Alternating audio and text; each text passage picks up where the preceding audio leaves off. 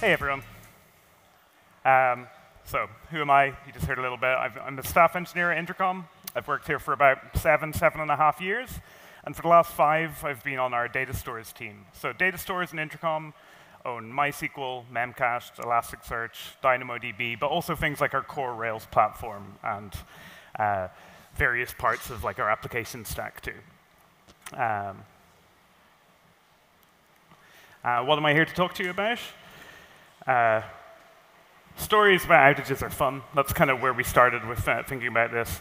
I'm going to try and put you in the shoes of like an on-call engineer responding to this incident.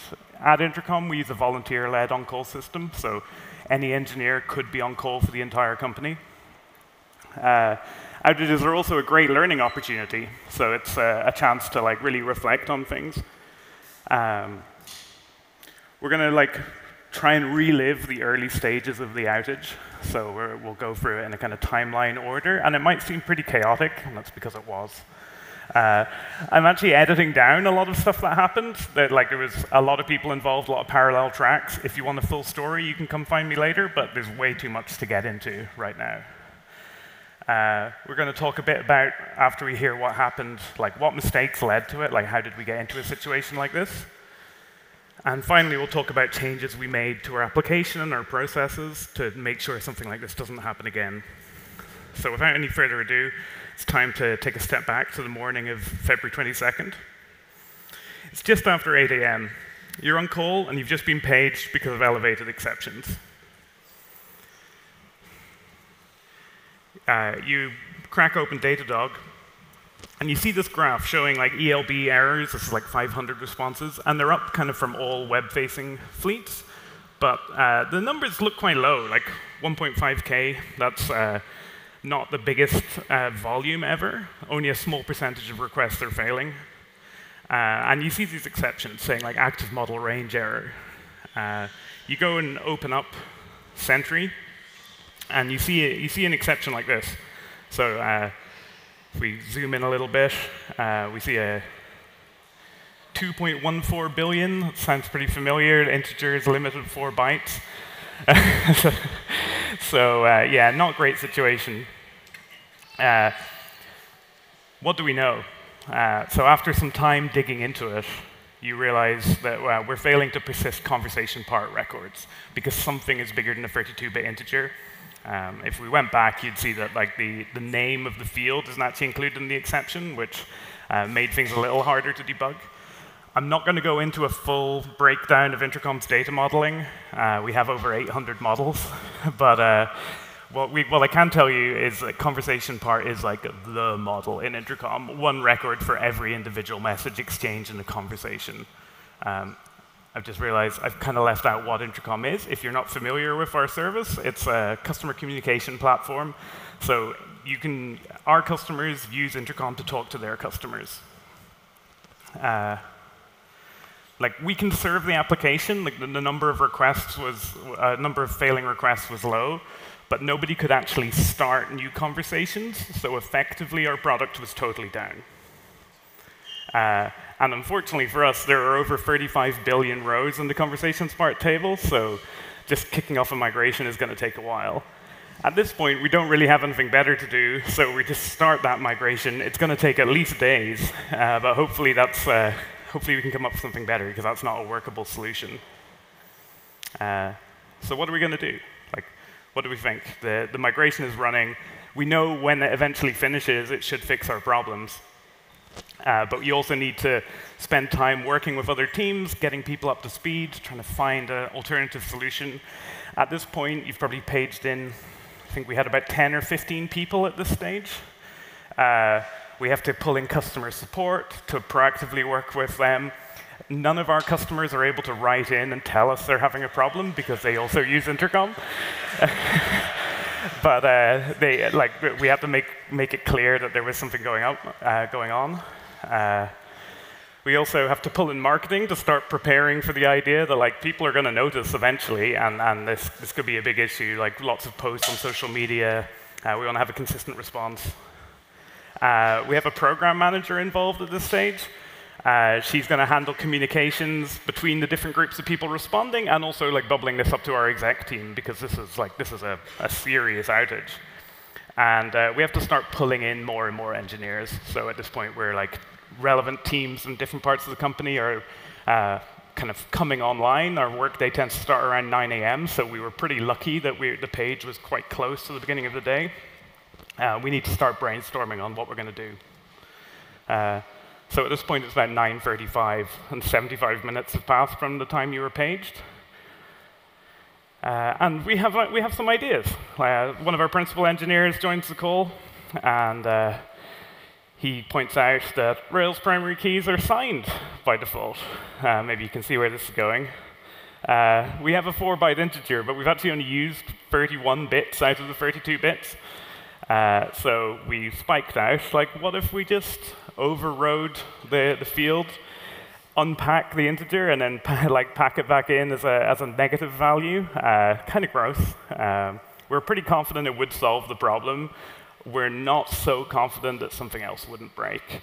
And cleaning it up afterwards would suck. As a side note, I don't really understand why Rails primary keys are signed by default. If anyone has any ideas, I would love to hear them. But we do have another idea. Someone else has suggested something. We can work around it by using some other relationships. So, like I mentioned, we have over 800 models in Intercom.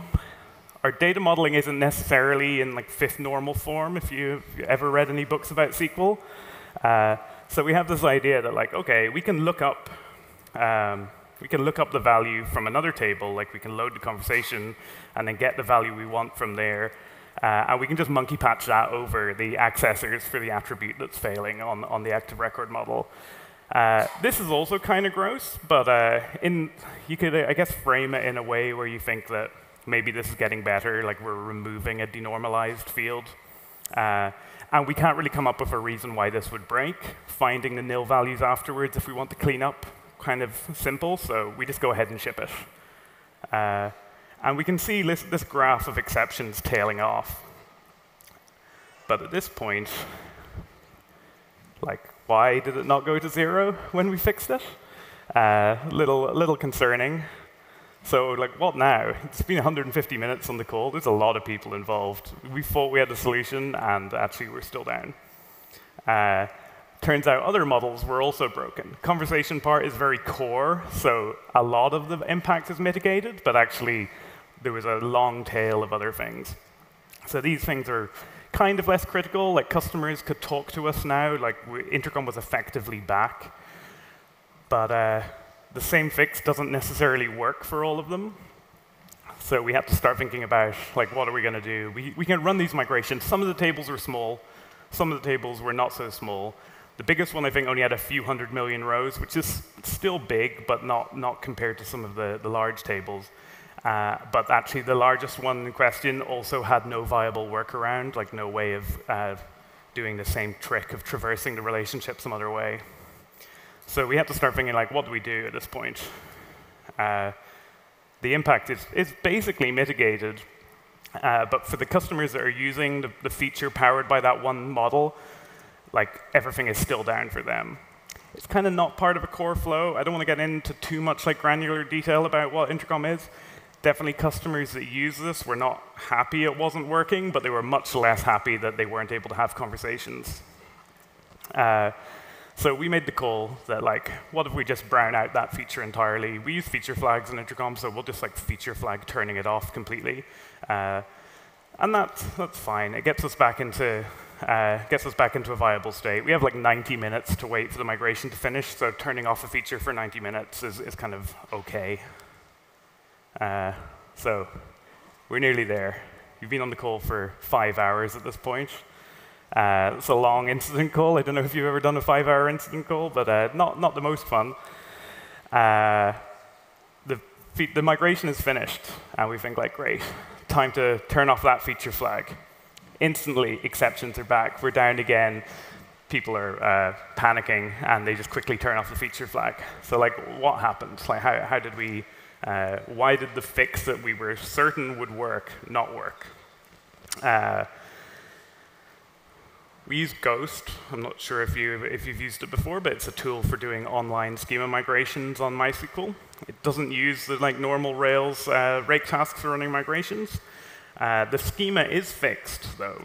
The migration has worked. We're still seeing the exceptions. But the problem was that we hadn't had a deployment. So Intercom at peak runs something like 50,000 Rails processes serving requests. So since there'd been no deployment, none of those processes had been restarted, and they had cached the schema. So even though the database underneath was working, the process would still fail. That's a nice, clear explanation. Fortunately, we managed to get there pretty fast. We just triggered a redeploy, and we think, done. OK, we're back up. Everything's working again. Happy. But is that the end? Do incidents end when you get the request to succeed again? In some ways, I think incidents kind of only start at that point. This next phase took weeks, whereas earlier it only taken hours. Sorry. So in some way, the real work is only just beginning. Now you've mitigated the problem. To really get something out of an incident, you kind of need to learn from it and make sure it doesn't happen again. As one of my colleagues would say, you have to understand the socio-technical factors that led to the outage. So how did it happen? This isn't the first time we've tipped over into a big int. I think our largest table has about 80 billion rows, and then the table I mentioned earlier had about 35 billion, so obviously we had to do this before. And when that happened, that was a red letter day for Intercom. We pulled together a team, got a principal engineer, a working group, we figured out what to do. We got all of our kind of top minds on making sure that this is going to work right. So we looked at all the dependencies, we made a plan, we made sure we were aligned, got in people from all the different parts of the product, and it all went perfectly. We thought of lots of things that could go wrong, things like this issue, and we handled them. And we didn't systematize the learning, because even though we knew we'd kind of have to do it again in the future, I think this first happened maybe 6 years into Intercom, and it was, like I said, it was a big deal, but hard to figure out what parts of it were going to be repeatable. And eventually it happened again. A lot of the same people were involved. We did it right again. Nothing went wrong. So we're kind of a victim of our own success. It's really hard to learn from problems you don't have, and easy to forget everything that went into making sure you avoided them. Having a big nasty outage as a result sucks, but that does actually bring things into focus, and now you know you're going to do the work to ensure that you don't have a repeat. So, like I said, we just kept doing this, and eventually someone said, hey, if a table is about to run out of primary keys, maybe we should make an alarm that says you need to run the migration. And every alarm in Intercom has a runbook, so that one of our volunteer on-call people can just respond to it and figure out what to do. So do you want to see the runbook we wrote? What did the runbook actually say? This is it. Primary key for table is approaching the maximum integer value. Migrate it to big int. And here's the dashboard. That's it. Nothing else. No mention of all the dependencies, all the things that might go wrong, all the things you need to know. So in 2023, that alarm goes off, and it says, hey, this table message threads needs a migration. And then the engineer just says, oh, OK, I see an alarm, I see a runbook. It tells me to do this thing. And yeah, I've moved on with my life. I know that I've saved the day, fixed the problem. And the alarm is triggered when it's at 85% of the limit. So it took months to actually get to 100% at that point. So what has happened? Fundamentally, we missed foreign keys. Right. Well, OK, sorry. So the problem was that we missed foreign keys, and we needed to make sure that that doesn't happen again. So how could we have detected that in CI? earlier on, like when we'd done it the first time, when that team had been like solving this problem for the first time, they put some code like this into our kind of RSpec setup, where we just run a quick migration, bump up the auto increment count on this comments table to be above the max integer. The idea being that any spec then that requires a comment ID on another model will fail if it doesn't fit. The problem with doing it this way is that like this is just one piece of code buried deep in some RSpec setup. You have to remember every time to go and like update it. It doesn't really mention what it's for. Like there's no comment explaining it. If you were lucky enough to be one of the people that knew why it was important, then like great, good for you. But that's not a very good pattern. Like you could say a solution that relies on someone remembering to do it every time isn't really a solution. That's just like a band-aid for the problem. So we had to figure out like, is there a better way to do it? I'm going to put a lot of code on the screen now. We monkey patched over the create table method of migration that like checks if we're in a development or a test environment, and then we hash the table name into a large value, and if it's a big int, we like put it up like over 1 trillion. That way, we always know in specs when they're running that like they're going to have a unique per table and very large primary key value. So this way, like CI will reliably fail if any model tries to put one of those big int IDs into a field that's too small. Another side benefit of doing this is this idea that like every table now is unique. So one thing that had happened before is that we have a lot of similarly named models in Intercom, which is a bit unfortunate. We have like conversation part, message thread. So we've had people accidentally use like the wrong ID when they're looking something up. So you might say like conversation.find, but you'd pass in a conversation part ID. And that's an easy mistake to make. And in tests, that would often work because they all started at 1. Like they all started from the beginning. So doing this means that everything is unique now, and actually those things will also fail. So we removed like a category of flaky specs, maybe not the biggest category, but like one that did bite us occasionally. And we also like had that bad error message earlier. So we went ahead and monkey patched over in active model value for database. So value for database is the point at which that exception gets raised. And we just like include the name in the message so that you can like quickly go from like that sentry output I showed earlier. So when we think back to that like output, we saw this. It just says like 2.14 billion is out of range for active model type integer with limit 4 bytes. It doesn't say what the field was. So including this, it would now say like 2.14 billion is out of range for active model type integer with limit 4 bytes for field message thread ID. So we, like I said, monkey patched over that.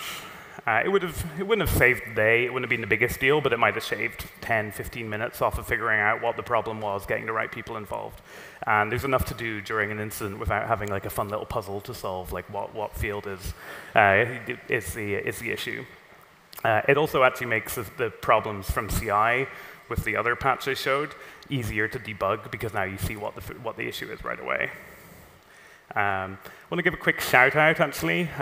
When this talk got announced on the Rails World Twitter account, someone responded like, "Oh, hey, there's this thing, Active Record Doctor, that it would have just solved this problem for you." Feels like it deserves a mention. Here's the link. It has lots of cool tools in it for checking your database schema and making sure it's in a good state. It actually has a check for this for like mismatch foreign key types. Unfortunately, it depends on referential integrity constraints, which we don't use in Intercom.